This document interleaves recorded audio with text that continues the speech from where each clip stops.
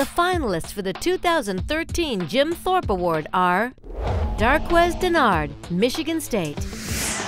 Darqueze Dennard, the captain of the defense, with a stop. That's why he's the leading contender for the Jim Thorpe Award. It is picked off. It's picked off by Darqueze Dennard. Justin Gilbert, Oklahoma State.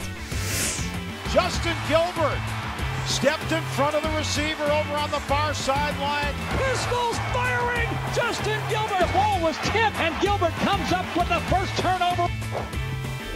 LaMarcus Joyner, Florida State. Look at his eyes. Talk about a guy that's focused. You know who? LaMarcus Joyner. Deflected and picked off LaMarcus Joyner, still on his feet, over the 15.